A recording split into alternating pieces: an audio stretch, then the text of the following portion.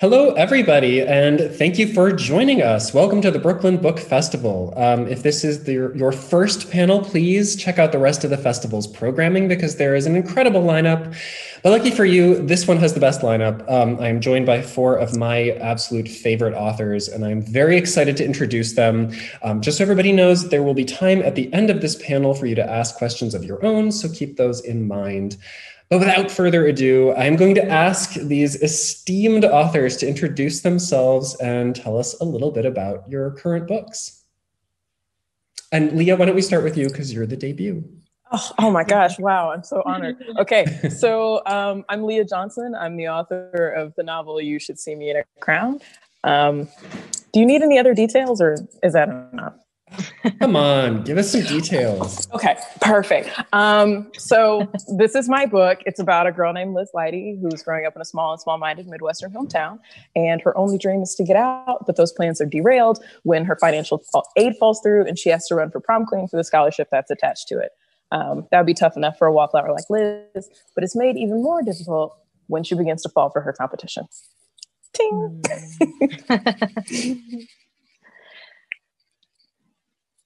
I'll go next. My name is Aisha Saeed, and I write books for, I write picture books, middle grade, young adult, kind of the whole gamut. And I wrote this year, which it feels like 1,000 years ago at this point, but it was February, a young adult book with Becky Albertalli, who's here, called Yes, No, Maybe So. And it's a love story about two teens who fall in love while they're canvassing for a local special election.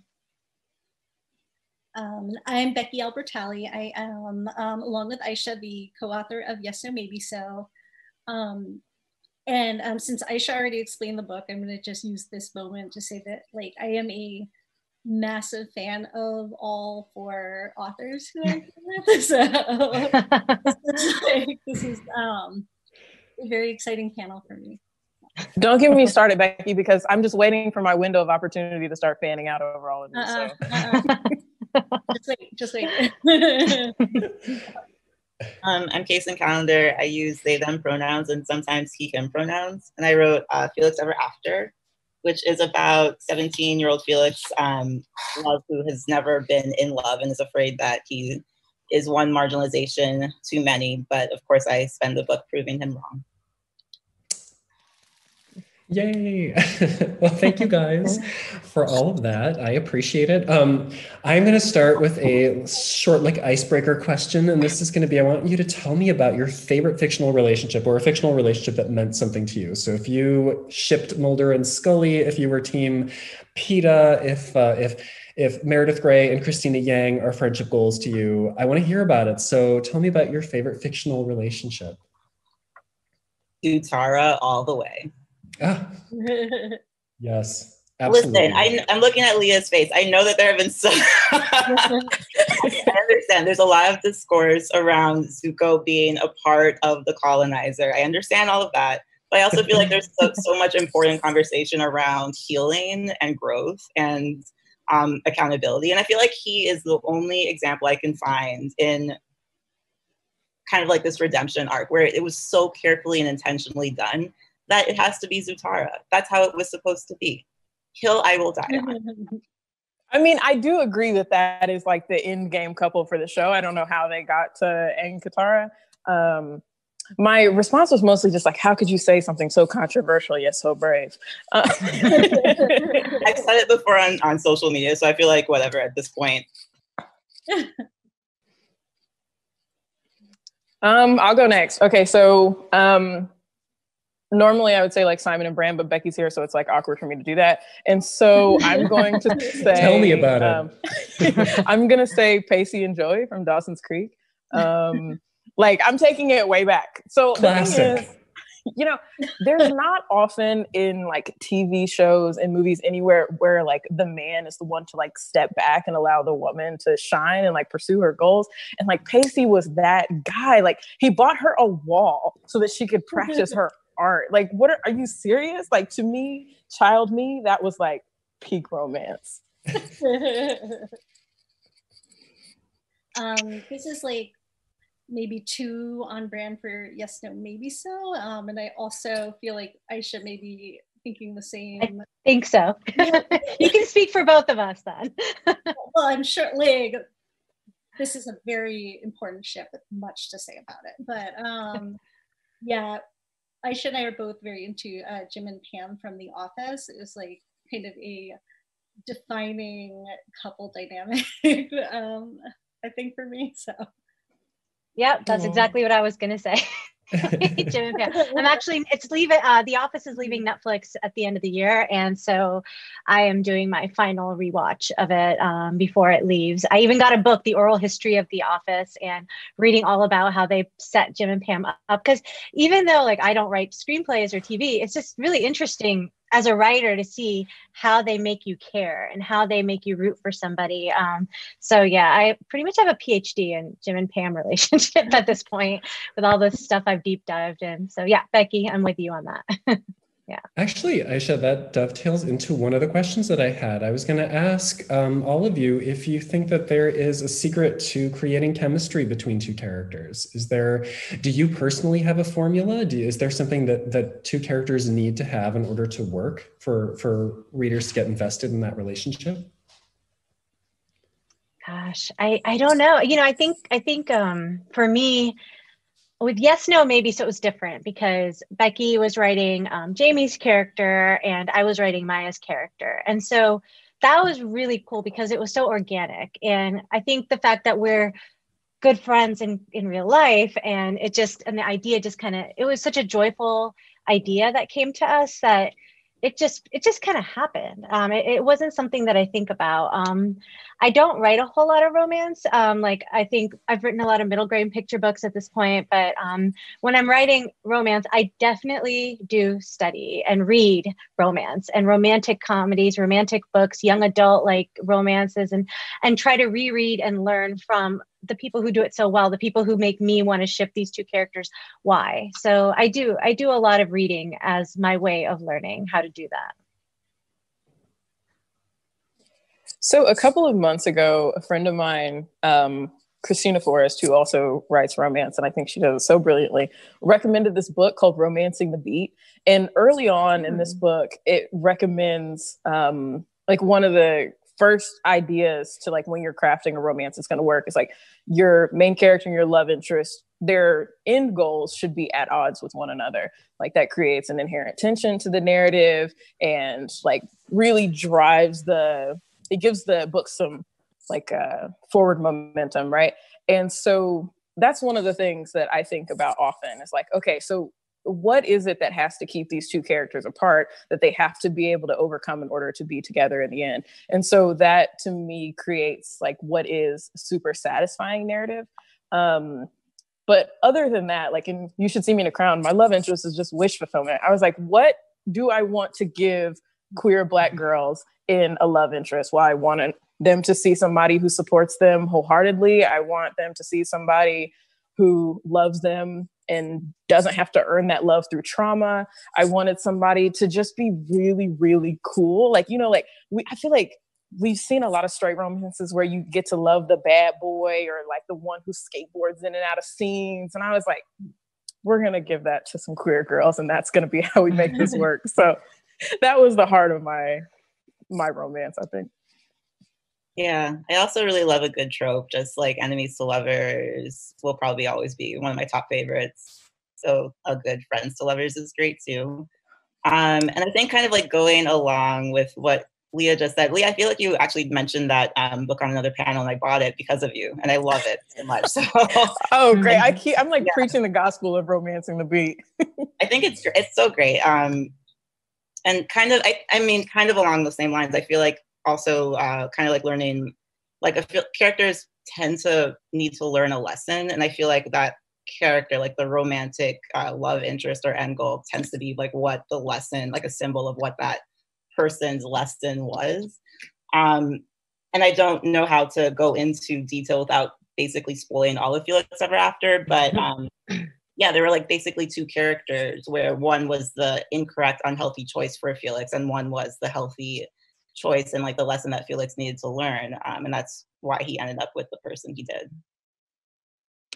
Y'all, I have no idea if you can see me. I can hear you. I don't know if you can hear me. I got a call that I'm sure was somebody political, maybe a Democrat, maybe not. And it bumped me out of my Zoom window, which has not. I can see you. I can both see you and hear you. I figured you could see me, which is why I've not been like picking my nose and stuff, but as far as I'm aware. But yeah, that's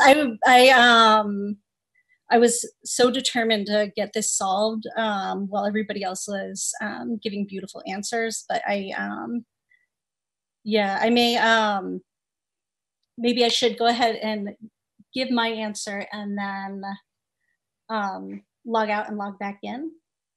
Would that be all right? That's totally fine. I'm so sorry. No.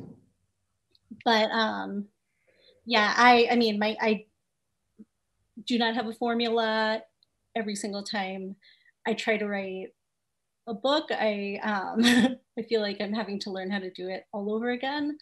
And I think for me, it just takes a lot of like sitting with these characters and getting to know them before I can make the romance work. And it never feels like it's going to work until it does, if that makes any sense. Absolutely. Yeah. No, I think that makes sense. And I was going to, Kacen, this actually something that you spoke about touches on another question that I was going to ask, which is when you're writing books for young readers about relationships, do you feel any particular responsibility with regard to how you show them? Like, do you feel like, do you think it is the responsibility of the author to model healthy relationships, or maybe to model real unhealthy relationships? And what goes into that choice? And that question's for everybody, even though I just. Well, I feel bad, Becky. Are you trying to log out now? Are you gonna? Oh, I found y'all. Okay. Oh, good. Okay. I was, but I couldn't find the logout, and then I just found my way back in. Okay. Cool. Yay! But I'm listening too. I don't need to be cut out, so I could hear everything. Yeah. So the question was, do I feel a responsibility? I do feel a responsibility to an extent, knowing that there is it is like a big responsibility to speak directly to teenagers and to know you can have a massive effect on their thoughts and their own journeys. And I think that for me, I do want to be able to model unhealthy relationships, but with like purpose and intention, and kind of like explain like, this is why this is unhealthy, and maybe like red flags to look out for, or even things that you yourself can learn from for your own like mistakes that you might be making, and like accountability that you can take. I think that I also try to not be like super condescending about it. So I think that adults tend to make the same mistakes and have like the same cycles, and these are things that I myself can be struggling with. So I think it's more like we're all in this together, and I just want to be able to model relationships as I have experienced them as well. Yeah, I feel like I've said this a lot. And so anybody who's watched me on more than one event is going to be like, Leah, God, get a different soundbite. But, part of what I feel about writing queer narratives, especially queer love stories, is that it shows more than story for story's sake, right? Like it shows story as blueprint for what is possible, especially for how young people can experience love. And so for me, I really, really want to show love that is not even always free from hurt, because you have to have conflicts. Somebody has to have a climax somewhere in there. I don't know where it happens. I'm not good at plot, but I do know that everything has to come to a head at some point, right? And so like, I don't necessarily want to show that like, oh, we never break up, or we never have moments where we doubt ourselves or the person we're with. But I definitely want to give sort of a window into a possible world. And so I think the responsibility there is to be as honest as possible. And what is honest is that some days we wake up and things suck. Sometimes like, I'm not going to choose what day is my trauma day and what day is the racism day and what day is the day I'm going to be a queer person. Like I am all those things all the time. And so part of telling a story about falling in love as all those identities, it's like, what does it mean to be all those things at once? Well, sometimes it's hard. And so I want queer kids to have happy endings, but I also am like, look, sometimes we have a couple bumps in the road on the way there. So yeah.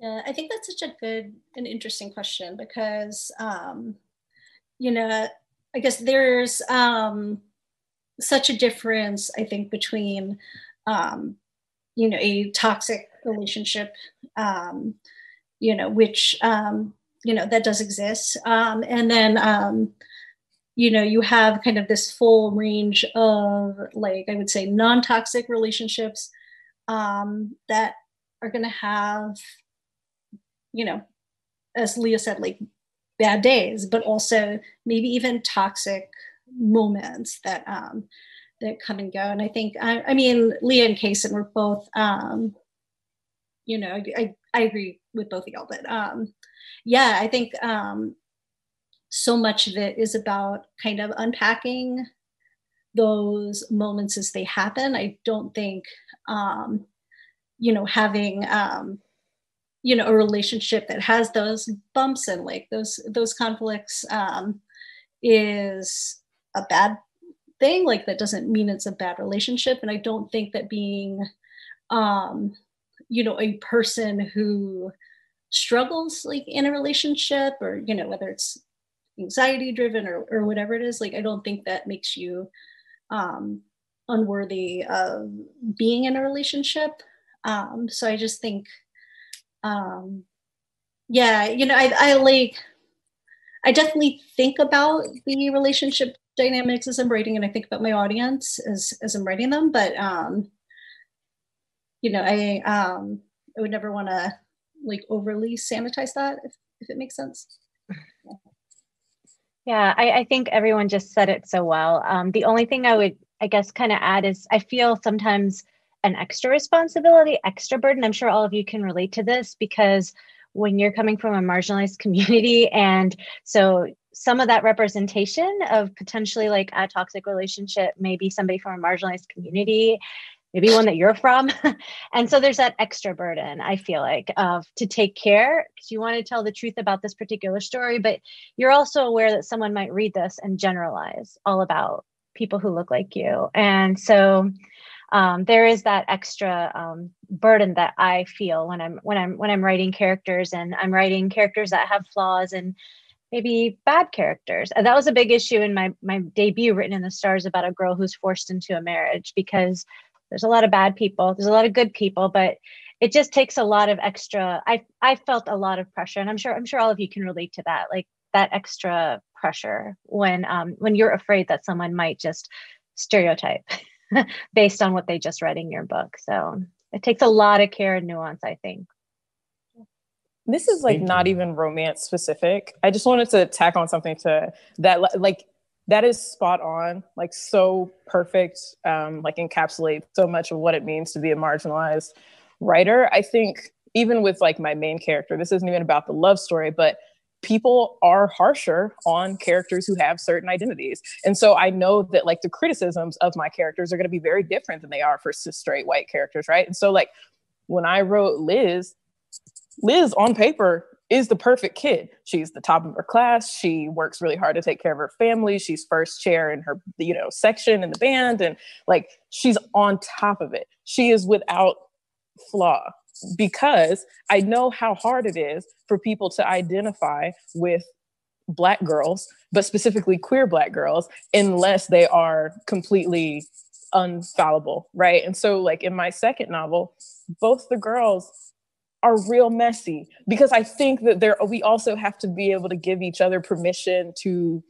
like make mistakes and have love that is a little chaos, but also still very much is like rooted and grounded in like being our best selves for not just ourselves, but for one another. And so I thought that was a fantastic answer. You really hit me where it hurts. Leah, actually, my next question is just for you, because I was going to ask you about in You Should See Me in a Crown. One of the most pivotal relationships is Liz's relationship with her brother, because he's somebody who means so much to her and has so much to do with her motivations and her goals. And I wanted to ask you about the choice that went into writing a really strong sibling bond, and what that meant to you, why it was valuable to the story. Yeah, thank you for asking. One of my favorite things to talk about is love that is not romantic. So this is like a romance panel, but I do want to say, like, I think that showing platonic intimacy or familial intimacy are just as important to a love story as the actual romance, because the things that taught me how to love a partner, I learned from the people around me who cannot offer me those things, right? It's like I learned how to be a better communicator from the people who I'm in group chats with. I learned how to show up for my friends that I have on Twitter. Like those relationships are what taught me how to be a better member of a romantic relationship. And so I try always to lean really firmly into those lines of desire as well. And I just thought it was super important to show the way that family so often can drive the person you not only become, but the things that you value the most in your life. And I have a really strong relationship with my younger sister. We're the same age apart as Liz and Robbie. And so I didn't want a relationship where siblings were like catty with each other, because I had seen a lot of that growing up. And that is very true. How many times have I fought with my sister? A lot. She's in the other room right now. I locked her in there because I'm tired of looking at her. I'm just kidding. Hey, Allie, I love you. But, I just thought that it was really crucial to illustrate a familial bond that was affirming and constantly validating you in all these ways, because that's what I have. And so once again, I wanted young people especially, to know, like, this is possible. And even if it's not your blood family, like, you will find your family out there and these things will happen for you. I love that. And Kacen, actually, this one is for you, because I was going to ask, I think last year you and I talked about the pressure sometimes that queer authors feel to write very idealized and optimistic worlds and relationships. But in Felix, you wrote very realistic and complicated relationships between Felix and his parents. And I wanted to ask about that and what it is that you hope young readers will take away from reading the way that Felix, both the support and lack thereof, and how he handles it, and what it means to him personally, how it affects his development, what you want young readers to take away from that depiction. With his father. It's a very good question. I think that for me, I wanted to write about Felix's father as a character that I haven't really seen as much in queer narratives. I feel like it's either the extreme of we are going to kick you out, we do not accept you in any way, or the extreme of, and that, I don't say extreme as in that's unrealistic. I mean, just like on terms of like the spectrum, the other side of that spectrum being like, I will love you wholeheartedly and I accept you wholeheartedly. I feel like there is like a middle ground that I haven't seen as much of, and I have experienced, and I wanted to create that for people to be able to see reflected, was just this kind of like middle ground of, I love you, I'm going to try to understand, but I'm still going to make a lot of mistakes doing that. And I think that, I don't know if I was saying anything in like specifically to teenagers as in like, I want you to take this away, like a lesson away from this, but I did write that kind of in mind with the hope that, it's every person's specific decision on how they want to react to that. For me, it was important to have patience for the people in my life that, for example, were not getting my pronouns right after like the first week of coming out, because they've known me for like 30 years as something else. And now these are my new pronouns. So just kind of like suggest, like offering that as another example of a way a relationship can be, where you can have patience for people who make mistakes but are trying. So that doesn't have to be everyone's decision. Thank you. I like that. And Becky and Aisha, my question for you, your yes, no, maybe so is extremely timely and topical as we find ourselves. So, well, I mean, yes, okay, this election cycle has been endless and has lasted something like 60 years by now. But, I wanted to ask you specifically how you approached writing teenagers who are very invested in their community, who clearly love much about where they live, but who encounter prejudice and have to sort of reconcile that with, this is a community that they're fighting for, but they're not always feeling welcomed by it. How did you approach that, and what message are you hoping that your readers will take away? I mean, this story is set in Atlanta. Becky and I both live here. If you read the book and you're from Atlanta, you're instantly going to recognize like most of it. And that is my experience here. I think it's your experience too, Becky, not to speak for you, but I think we love Atlanta, and but sometimes I don't feel very welcome here. There are times, and definitely have had Islamophobic issues happen. There's been anti-Semitic graffiti sometimes painted that's made the news. Like there's stuff that happens here. I remember we went to the temple for our research, and there were so many like officers there and guards because they get so many threats, and so. It's something you have to reconcile, I think, that, but that's also why we're fighting for it, because we do love this community and we do know there's so many good people out there. And that's why we went canvassing, which inspired this story. And that's why we're doing what we're doing, because it is worth it. And I hope that that's what teens take away as they read it, is that, yes, there can be things that are really hard, but it's still worth it to fight for what we want. What do you think, Becky? I completely agree. And it's hard to know how, it's hard to remember how intentional some of these choices were as we were writing, because in a lot of ways it's like, well, we said it in our hometown, so we were like, don't mess up, just basic things about the city. Like we know Atlanta well enough, it's not ridiculous. But and I think though, kind of as you were speaking about this, Aisha, like one of the things that, I keep coming back to is that like every time Georgia or another, one of our neighboring states down here does something ridiculous, which is like several times a day, it's really interesting kind of living here, but having kind of most of our professional community, most of the people in our online network and orbit are not from the American South, the Deep South and everything. So, I mean, the most striking example for me was like after the 2017 special election that inspired Yes, No, Maybe So, when the Democrats like narrowly lost that election. And it was an election that absolutely made national news and everybody was following it. It was supposed to be kind of, referendum on Trump, one of the first ones. And like the reaction was just very much like, people throwing their hands up, being like, what do you expect? It's Georgia. Like, of course, like, like y'all are idiots down there, they probably didn't say y'all, like, and just, just sort of writing off kind of entire regions of the country and stuff when, kind of when you live here, the reality is, first of all, like, it is not that, just demographically and just like in terms of kind of the voters and who's living here, like,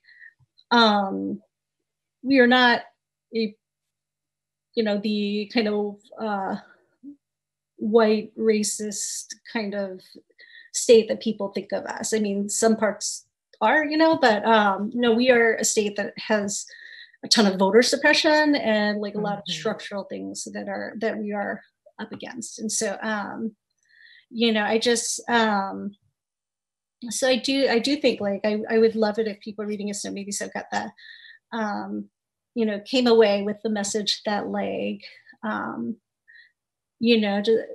some of these places that you may have kind of written off, for these purposes, like, there's like grassroots stuff happening there, and there are, you will find like-minded people in every part of Georgia, and we in the South, and I'm guessing this is also true of the Midwest and stuff. And like we like join with us and like send our candidates money, like let's do this. So Thank you. Yeah. I have, I've watched the two of you, talk about activism and on social media, and it's been really inspirational. And I, for one, very much appreciate it. Do you notice my subliminal message right there? Oh, yeah, exactly. Just vote. Coming up. It's coming up. Please vote. Yeah. So we've got about 15 minutes left. I'm going to treat you all to a lightning round. But when we are finished with that, we'll throw this over to audience questions. So those of you at home, if there is something that you want to know from this esteemed panel of authors, please think about those questions, articulate them, and share them with us so that we have something to talk about when we're done. But okay, so lightning round, I'm gonna ask, Kacen, you actually already talked about this, but you're gonna talk about it again. Enemies to lovers or friends to lovers? I am going to opt out on actually answering that. It's a tie for me. I am always friends to lovers. I love it. Oh, I'm going enemies to lovers all the way. I love chaos. Both. It depends on the particular couple. Caleb, I want to know your answer. My answer? You know what? I think I prefer writing friends to lovers. But I actually I kind of get a kick out of friends to enemies. That is sort of that's an arc that that's an arc that I particularly enjoy, because I think it explores some other feelings that we don't see quite as much of in YA, but I think that are very common. So that's my answer. It's a twist. So unreal. Yeah. Okay. So team Gale or team PETA? This isn't even a question. Okay, so let's look at it two different ways, right? So either your team PETA or your team Katniss is ace and didn't want to be with anybody. That feels like, to me, the only rational reading of the text. And then somebody else is like, I'm actually team Gale, and I'm like, oh yeah, it's totally valid. For me, yes. I'm not going to tell you guys what the right answer is, but that's the right answer. Yeah, I think that's a mic drop there, Leah. I was like, I'm sorry. This is I didn't realize I was into fandom until Hunger Games came along, and then I became some fanatical Queen Suzanne Collins person. And so this is the only conversation I had on the internet for half a decade. Yeah, I have to admit, I was one of those people where I was like, I don't understand how there's an option. I don't understand why they're trying to make this into a thing, because there's clearly only one thing. Right. Where's the love triangle? It's barely a love anything, but we love romance. So. All right. Peanut butter and jelly or peanut butter and chocolate? Neither. Sorry. Blasphemy. Actually, same. I will have turned out to have asked a panel of people who are allergic to peanuts. Right. Everybody hates peanuts. I love chocolate. You know what? I feel like I eat a peanut butter and jelly every day. That's at the core of who I am as a human being, probably. So peanut butter and jelly.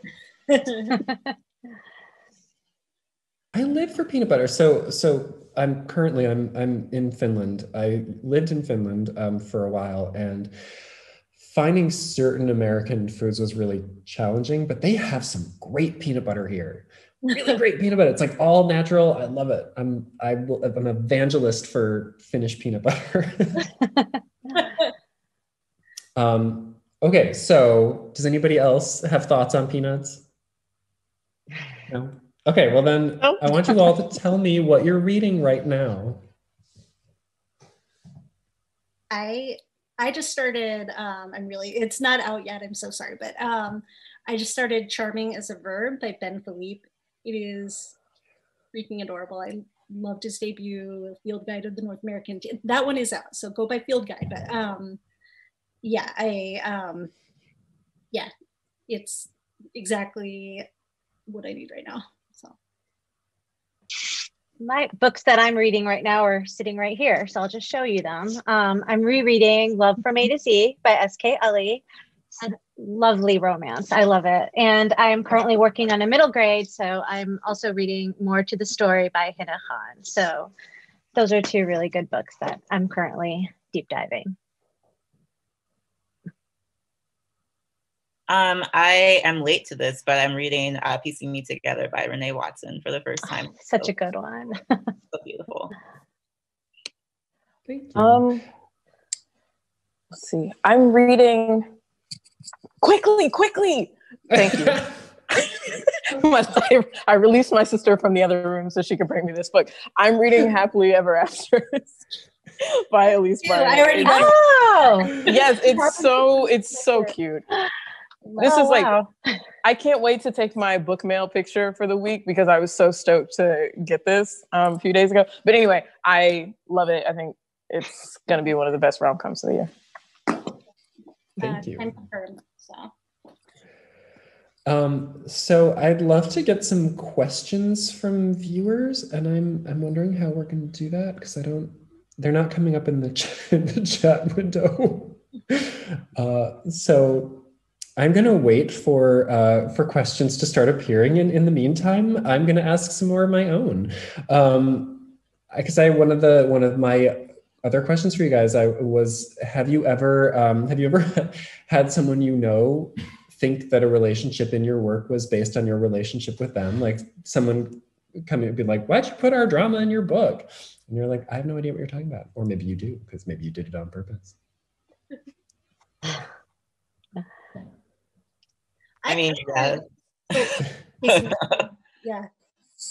I mean, yeah, I put my life into my story. So relationships have come from my life into my books, and I have had at least 2 people call me out on it, and I'm like, yeah, well, sorry.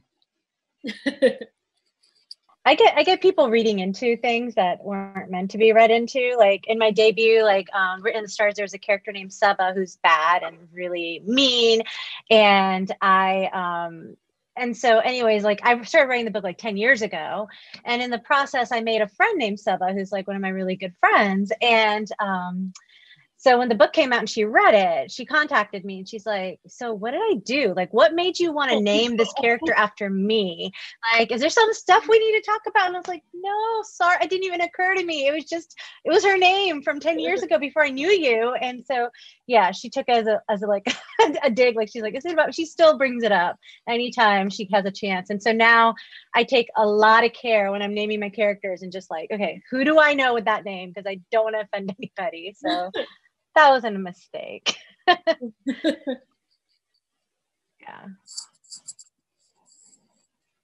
Yeah, I mean, and this is not a romantic relationship either, but in The Upside of Unrequited, which is kind of focuses on 2 sisters, my sister read it and she absolutely, I would say correctly, felt that it drew heavily from our relationship.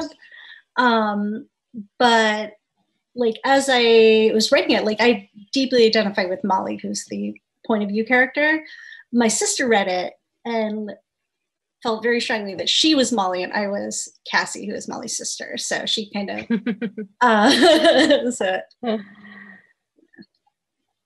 Okay, well, we have some questions in the chat. We have a few, and I'm going to start with, why do you think so many adults read YA? Because I think that's actually a really interesting question. I can tell you why I read YA. I read young adult because I like that most of the time they tend to end on a note of hope. It may not be a happily ever after. I like those too, but there's always some kind of hope. And I love adult books too, but there's some times where I'm so invested. I'm 500 pages in, and then at the end, it's just, she looked out the window and a bird flew by, and that's the end. And I'm like, wait, but what happened? And I understand there's a place for those books, and I think that's great. And there's probably YA like that, but the YA that I've read, I like that they just end on a note of hope. And right now in 2020, I can use all the hope I can get. So I wonder if it also has a lot to do with, for me anyway, I think that a lot of my kind of like old wounds happened from a younger age, from like middle grade, from YA. So reading YA helps me continue to heal. And I feel like that must be the case for a lot of people, just kind of like navigating what it is that they went through at that age also. Yeah, I think there's... Oh, no. Do you want to hop in and take it? Yes. Sure. I think there's nothing like the just impossible bigness of first experiences. And there's something really cathartic, like Kacen said, to be able to return to those moments as an adult and like have hindsight, but also like be able to have this sort of healing in a lot of ways. Like for plenty of us, especially now that there's like this incredible, like robust, like queer YA that's coming out, I didn't have these experiences when I was a teenager. And there's something really soothing about being able to reach back to 15, 16-year-old me and like be able to give her these experiences now in my adulthood. Actually, and on that note, something that I tell when people ask me, why do you write young adult? And I say, because the stories that I want to tell, I can't tell for adults. There is not the same support. There is not the same audience. There is not the same interest.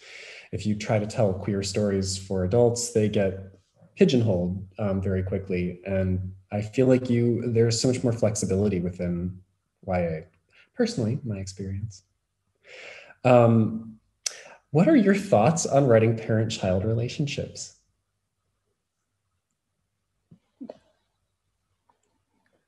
So I am really interested in exploring familial structures that don't have the traditional like two-parent household. And so like whether that's I'm being raised by my grandparents or my mom's a single mom or my aunt is the one who takes care of me even though my parents are around or whatever the case may be.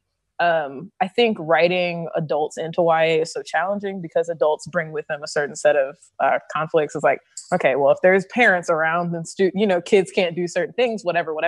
But I also just am really interested in offering like different perspectives into families that don't look like the cookie cutter families that we're taught on TV are like what we should have. And so my parents are everybody. My parents are the person who like walks you to school in the morning. My parents are the person at daycare who is the person who gives you your juice at night. Like the parents in my books are the people who love you and take care of you, not necessarily the people who like brought you into this world. I do have a hard time writing about parents. And I think it's because like plot wise, usually it's like the character is trying to learn something and grow from something. And sometimes the parent is like, doesn't really tie into what it is that they're trying to learn in the way that I would want them to. So I kind of like have to sit down and think like, what is it? How is this parent going to like fit into this character's specific story beyond showing like love on the page, which is always very nice to see. But I kind of just get sidetracked by, okay, so this is a beautiful scene. I love that there's love, but how is their relationship like tying into moving the story forward? But maybe that's also just me being like, way too much of a Virgo and too like analytical about things. Oh my gosh. It's so funny hearing your answer to this, Kacen, because I also kind of like go into it kind of not really excited about writing the parent stuff.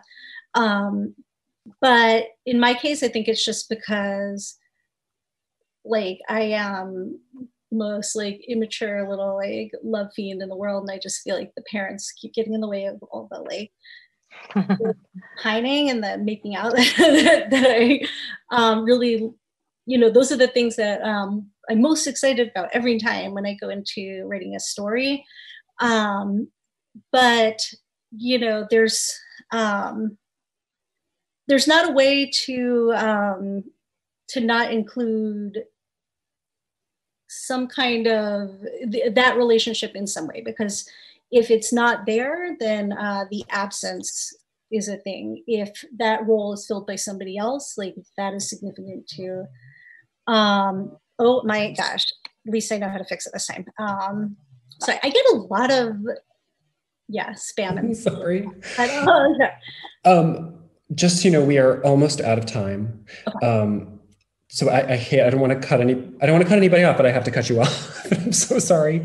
But thank you guys so much for being here. Thank you to everybody who has joined us from the comfort of your own homes. I want to urge you all to wash your hands and wear your masks. Stay home when you can, socially distance when you can't. If you are 18 years of age or older, please register to vote at vote.org. Or if you have registered, please check your registration and confirm at vote.org, because voter rolls can and have been purged without notice, and you do not want to get caught unawares.